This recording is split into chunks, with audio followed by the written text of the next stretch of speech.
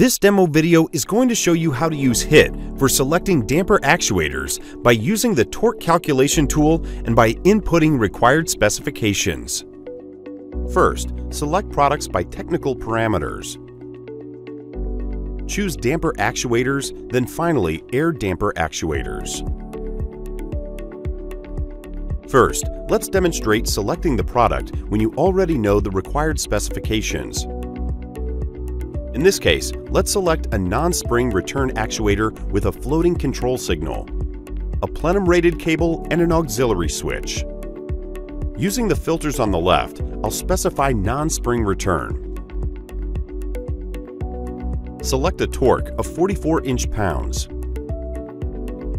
Floating control signal, supply voltage of 24 volts.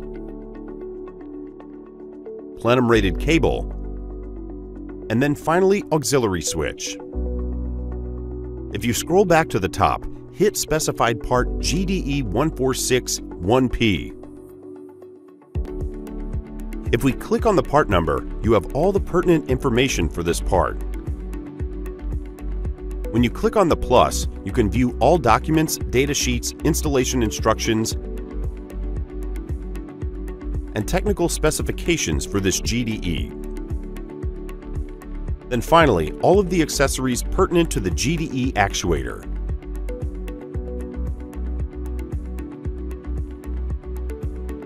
For the second example, let's demonstrate how to select a damper actuator using our torque calculation tool.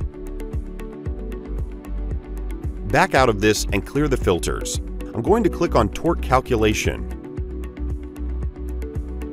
In this example, you have a damper and you're trying to properly size a damper actuator to that damper.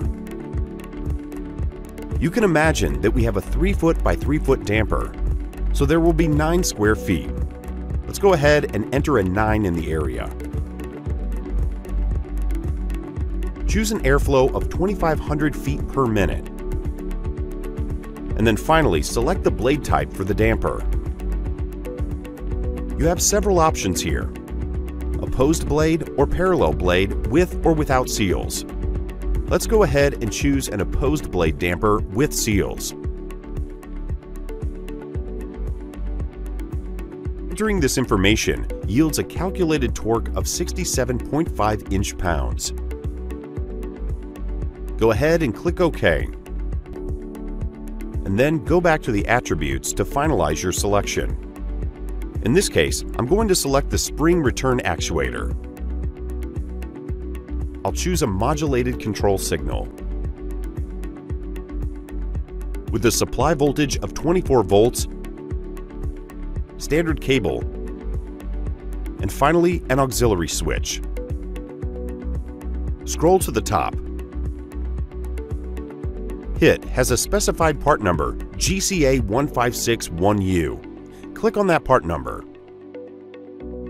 And here's all the information for this actuator. Click on the plus for documents and you have your data sheets, declaration of conformity, installation instructions, and dimensional drawings. All of our technical specifications, and then finally all the accessories pertinent to a GCA actuator. Be sure to check out our other support videos to help you optimize your HIT experience. Siemens, ingenuity for life.